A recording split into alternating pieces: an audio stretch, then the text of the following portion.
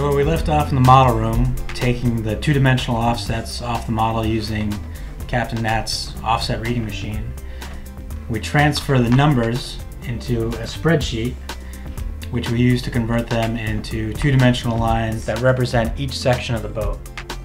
And these lines each represent essentially a frame in the boat, and that's what defines the hull shape. Once we have the hull shape, we can create a 3D model.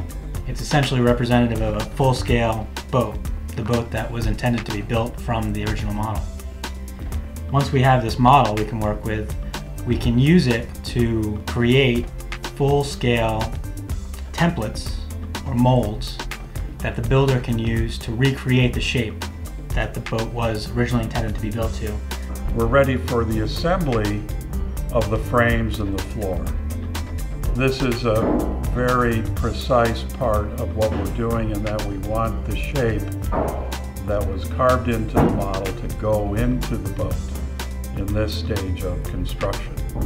So we take the two frames, we have a very exact layout of water lines and heights to which we'll cut the floor, bolt it in place, put any temporary bracing that's needed, and be able to set that in the boat. 100 years ago, those offsets would be used to build full-scale molds. The frames would be bent around the molds and the planking screwed to the frames. In this case, we've gone a step further where we've actually, in full size, scanned the original boat to compare it to see what shape it's lost. And while this represents what the original shape of the boat looked like, the scanned boat had lost a lot of shape. Over time, over 100 years, the ends have dropped down, creating a flat shear instead of that beautiful curved Herreshoff shear that you would see. And in this case, the 3D scan even shows us where there were hard points in the planking or unfairness in other areas.